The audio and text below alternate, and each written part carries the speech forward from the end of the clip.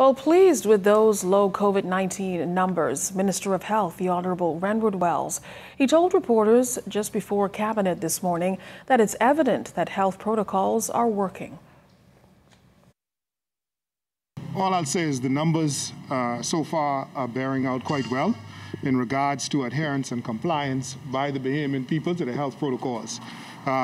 We have 4 persons hospitalized as of today, down from the 15 that was in hospital on the 1st of January. It's the 0.1% of those who tested, 0.1%, not 1%, 0.1% tested positive with the rapid antigen test. Okay, it speaks to the strength of the health protocols. It speaks to the fact of us requiring that RT-PCR test 5 days before you come, that shortened window. And so I think that the health protocol so far is bearing out the way we would like to see it.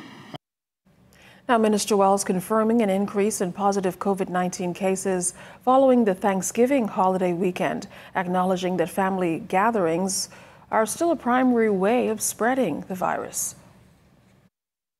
You know, there's a 14-day incubation period for the COVID-19 virus. So as the Prime Minister would have said, and I would have intimated and reiterated, from before Thanksgiving, we were looking at what was going to take place during the Thanksgiving holiday and Black Friday, because we know that Bahamians would go away and shop and come back. We saw a spike on day 14th.